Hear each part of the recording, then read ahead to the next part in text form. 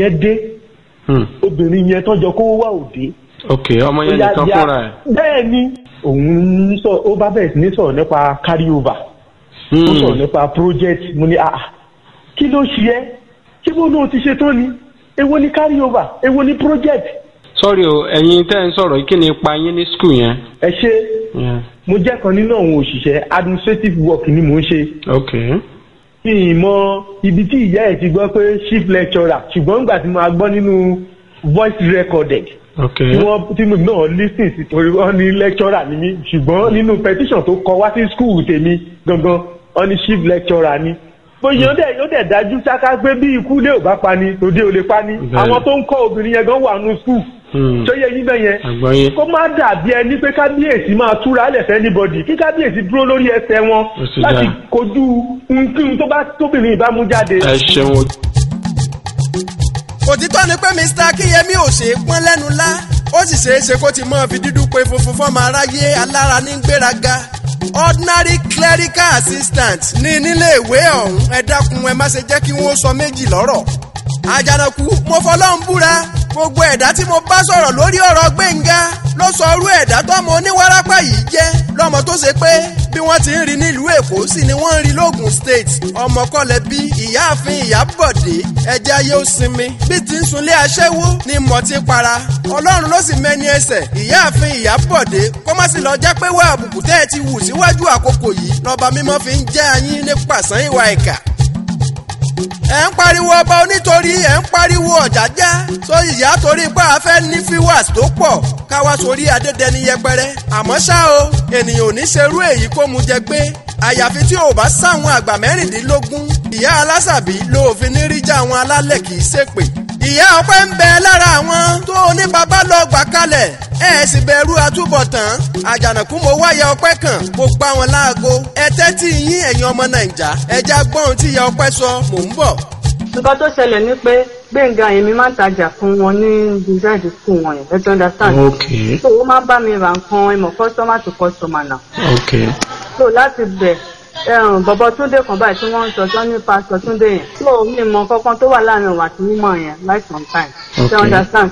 so yẹn ló fún woman yẹn ní nọ́mbà tèmi yẹn mọ́ mi Gbénga yẹn so láti bẹ̀ wọ́n ṣà máa ń pè mí tí wọ́n bá rí Gbénga pè mí ni màá gbé fóònù lọ fún ọmọ yẹn tó ti ọmọ yẹn ṣáà ti ṣe tán ṣá ó ti lọ létà ló wá pè mí pé bóyá ó fẹ́ gba nǹkan kan ní school mo dẹ̀ dá wọn ló mo ní èmi ò mọ bó ṣe ń gba ẹni ṣùgbọ́n tó bá fẹ́ gba nǹkan sódà tó bá ṣe tán ló máa wá fúnra rẹ̀ láti lè gba resort or anything tó bá fẹ́ gbà ní school. yes. ọmọ yẹn ṣàwà wá bọ̀bọ́ ọmọ yẹn ṣe wá dé ara mi ò yá gbogbo ọdún táìmù yẹn aṣáájọ lọ sí báńkì àlọ́gbó wa lọ sùn àlọ́ fún Akínyẹmí yẹn lẹ́ṣọ́rà yẹn lówó. okay. ṣe introduce ẹ̀ sí mi ní ṣé mo pé mi sí fún wọn. so àwọn méjì mọ́mí Gbénga ti máa Akínyẹmí lẹ́ṣọ́rà yẹn. okay. Gbénga ṣáà ti kúrò lọ́dọ̀ tèmi wọ́n dẹ̀ ti pè mí pé mo ṣe o Gbénga ti délé. ní ìyẹn ìyá Gbénga. okay. pé ó ti dọ́dọ̀ àwọn èèyàn tó ń gbélé ó wá ṣàdé ọjọ́ kejì ló wá pè mí pàtàkì kí n jọ pé wọ́n ní wọn rí Gbénga mọ́ nílé kí ní kò mọ́ ní mọ́mì ara mi ò yá kódà gan sùn tí mo lọ ẹ lè béèrè lọ́wọ́ àwọn ẹlẹ́sẹ̀ rẹ̀ mo gbé ẹ̀hún kí ní drip. sorry o lẹ́yìn ìgbà tí Gbénga ti dé ilé ló tó sẹ̀ di pé ó mix yẹn. okay. kò ń ṣe nínú school. ó ti délé wọ́n ti pè mí ní tilẹ̀ ń tọ́ lọ́hùn. so later tí ọ̀rọ̀ ẹ̀ ṣàwáyé involve ọlọ́pàá ọ̀ṣọ́lọ́pàá ni mi ṣe ń gbọ́ ní station bẹ́ẹ̀ ṣe ń gbọ́. àgbọ̀yé bàbá ìyá mi. wípé Gbénga tún padà wá lẹ́yìn láti wá bá Akínyẹmí láti wá gba owó tá a jọ kó lọ fún un. nísìnyí pé bọ̀ nígbà tá a dé station nígbà tí wọ́n ṣe invite mi pé àjọ kówó lẹ́ni tó kówó lọ́wọ́ ṣàmà fẹ́ rí mi ṣá. sure. tó bí mo jẹ́ ṣe débẹ̀ mo jẹ́ ṣé bí mi ṣe mi ìkọ́ tó ṣẹlẹ̀ fáwọn ọlọ́pàá. ìgbà ó lẹ́mọ̀ tán fa Akínyẹmí sílẹ̀ ìgbà náà release ẹ̀ ní zone 2. jáde mi lè sọ pé bàbá ẹ̀ lè sà. ǹjẹ́ tẹ gbọ́ ẹni tí bóyá tó kan kábíyèsí Olútìrí rárá nípa rìlíìsì. no kò sí nǹkan tó kàn wọ́n níbẹ̀ ọ̀ wá gan pàápàá àwọn kò sẹ́ni tó dárúkọ wọn bẹ̀. ìyẹn kábíyèsí Olútìrí. èmi gan mi tí mi wọ́n rí wọn lọ́wọ́ mo kàn máa rí wọn lu pósítà bóyá gbé welcome to Itiri palace kìnnì kan yẹn. ẹyẹ fọba aládé ta yín o ọba jayé lọ tákàtí ẹ ló mú bọ ènìyàn tí ń rò pé nìyẹn lásán kan bá ń sá làwọn ọba ilẹ̀ Yorùbá ìwọ nípa bá gbalẹ̀ onílẹ̀ ó sì ti dà wọn mélòó tó ní kí wọ́n yọjú síta ẹni tí ó porúkọ ẹni jẹ́ ìpèkúpè ni wọ́n porúkọ ẹni ẹ ò ní jèrè ọba lọba jẹ́ kó Onítorí tìlú Ìtòrí oníwà tútù bí àdàbà ní bàbá gbogbo etí tó ti gbá lọ lèmi Àjànàkú sì fẹ́ ó gbábọ̀ ló jẹ́ ń bá wọn dá sí ní gbogbo ìgbà tí mo bá ti ń sẹ̀mí lókè pẹ̀láyé Esabod Adétòkunbọ̀ kó mọ̀ yí ó ti dáràn mọ́ràn olọ́ba jínigbé tọ́ba tún fẹ́ fi lówó sí ni àbí 6 million tí ń bẹ lásùnwọ̀n Olúgbénga lówó tí ó jọ bàbá lójú ó mà ṣe o àtọ́ba tẹ́lẹ̀ lọ́ba àkámọ́ bóòrè rí ògbóhùn erin ni ọba Abdulfatai olólùfẹ́ mẹ̀kúnnù ló jẹ́ ìlú fẹ́mi lóyè lọ́ba àkámọ́ ọba olóríire ni ẹ̀dẹ́kun wórówó tó ọ̀rọ̀ òmùgọ̀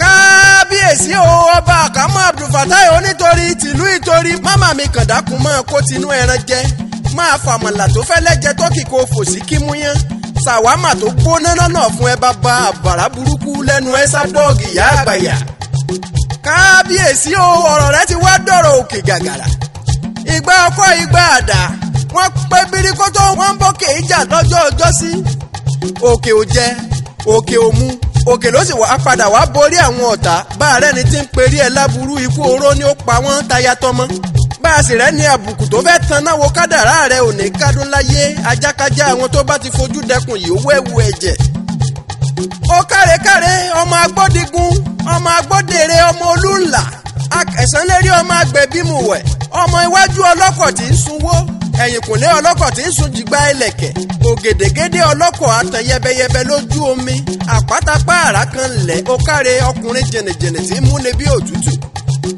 ọmọ káfọwọ́ wà káfí ìjẹ́wakọ̀dé lè ṣẹ́rí ni wọ́n ń kí wọn nílé baba tó bí ọlọ́mọ ọmọ arúgbó ọdẹ afàyàfà bákẹ̀sán ògajùgbò lọ bí ògajù kùkùté bí wọ́n bá ti níbọn léwọ́ ògbójú ọdẹ ni wọ́n lé baba tó bí ọlọ́mọ ó káre ọmọ òní ọkọ̀ dànù ọ̀la ọkọ̀ dànù lówó dé ilé ẹgbọ́n kí ni ń da ọkọ̀ káàkiri wọ́n ní Akẹ̀sán ni bébí nítorí owó ọkọ̀ tí wọ́n gbà lọ́wọ́ Akẹ̀sán a kì í gbowó ọkọ̀ lọ́wọ́ Akẹ̀sán kírú ẹni bẹ́ẹ̀ má gbọ́ ọ̀run alákejì lọ ó kárí ọmọ onígbẹ̀dú àlùlà ọmọ onígbẹ̀dú ògbérí ọmọ oníjó kan ńlẹ̀ ó kárí ọmọ afọbagbadé ọmọ afíjú ọba tí ń jẹ onígbàgede kábíyèsí o kóríjó pẹ́ fún wa bàbá kó lẹ́mi tó gùn lókè pẹ̀ ṣé ẹ fẹ́ gbọ́ ó tó bí 40 ọmọ aláìní tí bàbá fún létò ẹ̀kọ́ ọ̀fẹ́ ẹgbẹ́ nu yín dákẹ́ ẹgbẹ́ onítùkùtù mo ti sọ fún gbogbo yín pé gba Esabod Esabod Esabuli ń bẹ lọ́wọ́ èmi Àjànàkú kò sì síbi tó o lè gbà láyé wọn mọ̀ já ọlọ́rẹ́ ni títí tó fi dẹ́kun wórówó tó ọ̀rọ̀ òmùgọ̀ Àjànàkú ni mí olókojò ọba egúngún ní í ṣe ọ̀rọ̀ mi ti dóde Esabod ò gbúdọ̀ dún pínpín mọ́ akẹ́kàkàkà ìbìtì kàkàkà ọmọ òṣòro fọ́kòkò ẹ̀gẹ́dẹ̀ àlùjẹ̀nú akéwì táyé ń wárí fún òkú ọ̀rọ̀ tẹnu gbọ́njọ́à ṣebí agbógun lérí ni mi ti tiri ogun ẹni bá mi nájà ogun sì ló ráyé wá ẹni mú mi níjà gara lásán nírú wọn dá mi èmi ọmọ òkúta mẹ́ta àgbà òkèrèwé 6 takọ́takọ́ ni mò ń sùn dínà ogun nílé baba tó bí mi lọ́mọ agbógun lérí tiri ogun ni mí àjàkẹ́rù kan wọ̀lú ọmọ agbọ̀n tí wéwu ọ̀tẹ̀ àwọn ọmọ Yorùbá àtàtà tí wọ́n ń bẹ ní diaspora ló sì lè gbẹ̀rí tó dájú gbọ́ mẹ báwọn tí ń bẹ lókè òkun ló sì lè ṣàlàyé irú ẹni tó bá Abdulfatai àkámọ́ jẹ́ ọba ò sì fìgbà kan gbé nílùú òyìnbó débi tó mọ̀ ní crime record abanijẹ́ ẹ lọ sọ́ra ó tún ní pé wọ́n dìpọ́ọ̀tù ọba ẹ̀rín pa mí níbo lọ́wọ́jà ẹ̀rín òde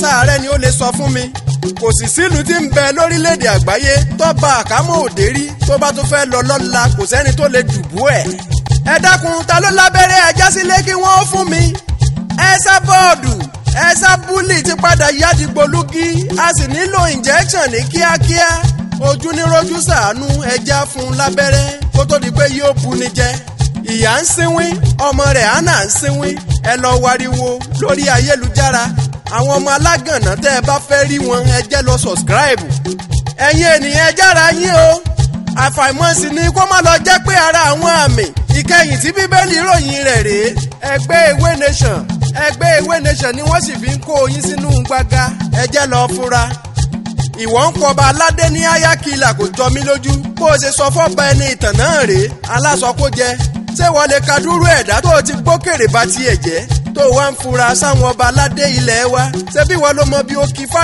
dé ìyá alásàbí kó o sì tún gbàgbé èrùkẹ̀rẹ̀ Àjànàkú òtítọ́ ohun ìwádìí ìjìnlẹ̀ làwa fi ń ṣètò tàwa kò ní rọ́nú ìyá alásàbí èéṣe tí wọn ò kì í ṣe investigation tó ṣe pé wọ́n ní wọ́n pé lóhun tí wọ́n ń sọ lẹ́nu gbogbo àwọn tí ń bẹ lẹ́yìn rẹ̀ ń ṣe ni wọ́n ń tàn ọ́ ìgídá ẹyẹfò làwọn tó gbójúlé àtú ọ ti ó sì dìgbà tó o bá jábọ́ sínú kànáà kíjú àjùmọ̀jò tó di tiẹ̀ nìkan ṣoṣo gíro egungun lọ bì kíáfù. ìwé mímọ́ ti jẹ́ ó yé wa ó ní ká ṣèwádìí ọ̀rọ̀ tónítóní ká sì di èyí tí jẹ́ òtítọ́ mú gbogbo àwọn ọmọ ìlú tó ṣe tán àti pè lọ́jọ́ òṣè prógráàmù ọba ló dá wọn lẹ́kun ọba ní kí wọ́n fi wọ́n lẹ̀kan jẹ́ òun mọ́ gbó lọ bí ajá abugijẹ́ bílù ó ti ṣe tòrò lọ́ba àkámọ́ ń gbà lérò kì í sọ̀rọ̀ wọ alásàbí ńṣe ni ó gbéjẹ́ forí kó o dẹ́kun wórówó tó ọ̀rọ̀ òmùgọ̀. ó tún láwọn tí ń dà lúrú tọ́wọ́ ọlọ́pàá tẹ̀ láìpẹ́ olọ́ba ló lọ ń tú wọn sílẹ̀ ó sì bẹ̀rù àtúbọ̀tán kó o má fẹnu kọ kí ni pàdé ọlọ́jà òun pẹ̀lá síwínná gbogbo àwọn ènìyàn tí wọ́n mú ṣe báwọn ènìyàn ló tú wọn sílẹ̀ kí ló tún fẹ́ sọ ẹni tó gba béèlì pásítọ̀ Túndé bàbá ẹ̀ ló jẹ́ bá ààrẹ ni tí ń gbé Mushin ẹ bèrè bàbá Túndé tí ń ṣiṣẹ́ ní Island aago ẹ̀gbẹ́ ògiri ní tún ṣe relative Mr. Kíyẹmí sì ló gba béèlì tiẹ̀ lọ́jọ́ sí kí ló tún fẹ́ sọ ọkọ ìyá ọpẹ́ ló lọ station tó sì lọ gbàyàwó ẹ̀ bá ààrẹ ni tó fẹ́ lọ ṣèwádìí ẹ lọ bọ́kọ ìyá ọpẹ́ ní òtẹ́ẹ̀lì rẹ̀ tí ń bẹ ní pápá Ògbòdò Samuel lórúkọ ọkọ ìyá ọpẹ́ ọ̀hún ẹ gbàbẹ̀ lọ ẹ lọ gbọ́ kúlẹ̀kúlẹ̀ ọ̀rọ̀. It shows and it was revealed that the boy at Ghana has changed his name from Nigerian name to Ghanaian name. Asemwa whatsoever until I get this anyway. So it is now revealed that the boy willingly left the country on reasoning best known to him and the parents. Because the letter we wrote to the schools to affirm if he is a student of that school and the academic record, maybe he has issue, meaning to even abscond or whatever. They even replied till now. Even we wrote the first one, we sent reminder. I visited there 3 times. I met the rector, I met the registrar, myself in person. All these efforts were futile from the school. So I don't know where the woman is getting all this fallacy from. What she went and put on the internet. Yeah. Now, the people that who are the people that came to bail the people from the red? The two main suspects, the one Pastor Benka, his relatives. One lady, she works at the Ministry of Sports. Because before we release them, we'll visit their houses and their offices to the ones that have official duties. So we visit their houses. I visited the ladies' house at Abeokuta and our office, the sports complex at Abeokuta. The Benga, the Pastor Benga, it was his father that stood for him. Pastor Tunde, it was the father that stood shorty for him. The man lives at Mushin and work on the island. He sells work clock. So now, the other woman, the husband lives and have an hotel at Papaye. Obodo, Samuel, whatever. They call him Obodo. That's the nickname. So then Akewi, Akewi. Is it Akewi? Yes. Then who built the Akewi? Is the relative, the lady I said that works at Ministry of Sports. Then what connects? Even ordinary call we never received from your end for once over this matter. Ajanaku said you are not part of it. Brenda said you are not part of it.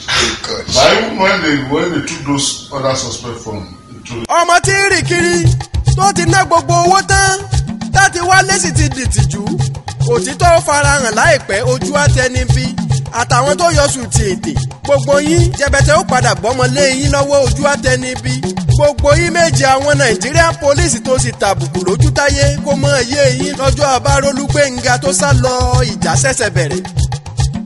oní firstborn ọba aládé pààyàn ó ń bẹ lẹ́wọ̀n ó sì bẹ̀rù àtúbọ̀tán bá a bá ń sọkún ó yẹ a lè mọ ríran kò sẹ́ni ó ní kó o mọ́ ṣètò ọ̀fẹ́ lòun tẹ́tí gbọ́ ìyá alẹ́ kan ìyá anna ìyá wálé madam alásàbí ó yẹ kẹ́ ẹ lè mọ wá kúlẹ̀kúlẹ̀ ọ̀rọ̀.